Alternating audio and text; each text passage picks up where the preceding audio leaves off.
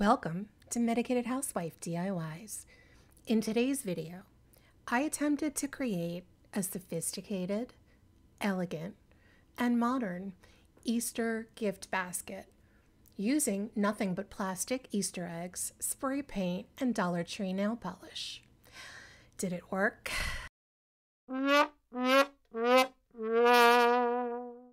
Not exactly. So let's jump right into this.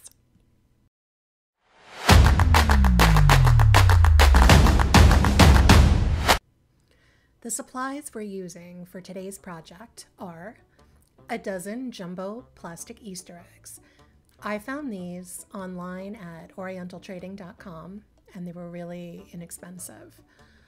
I also used some glossy white and glossy black spray paint and also metallic gold spray paint that I already had in the house. You'll need several bottles of nail polish from Dollar Tree.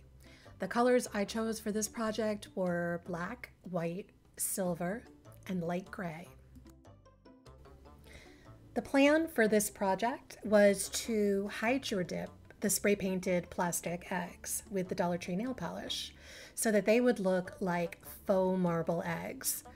And then filling the large eggs with tiny bottles of alcohol and having that as an adult Easter egg gift basket. So I spray painted all of the eggs first. I used the white and the black and the gold spray paint, and I waited 24 hours for them to completely dry. The white and the black spray paint was made to cover plastic, but the metallic gold was just regular metallic spray paint, and unfortunately, all the eggs, when they dried, ended up looking just a little drippy, uneven, and basically pretty messy. Okay, so I've never attempted to hydro dip anything, but I have seen many tutorials for hydro dipping items in either spray paint or specifically using the Dollar Tree nail polish. I set everything up with a bucket for the water. I filled the bucket almost to the top with very warm but not hot water.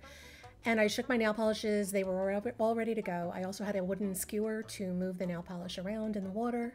I even had a friend there to help me and to be an extra set of hands. So when you see 3 arms in the video, I did not grow a 3rd arm. There were 2 of us there. So I started to pour my nail polish. I'm not positive what I was thinking, but I figured using tiny drops of the polish was going to be my best way to go.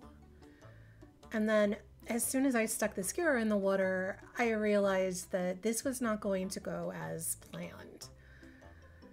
I started dipping with the gold eggs, mainly because I knew I didn't like the way they were looking to begin with, and I probably wasn't going to end up using them.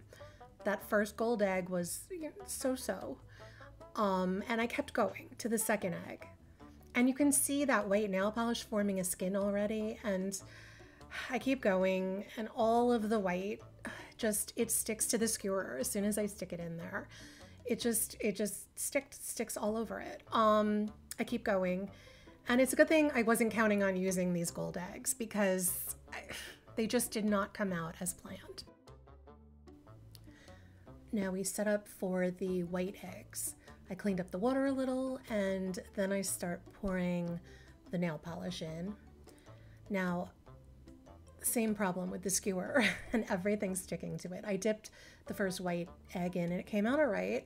You can barely see the nail polish color. And the others, they took on way too much of the nail polish color. You'll see in a second. There was just none of the subtle gray, silver, or black veiny kind of marble look that I was hoping for.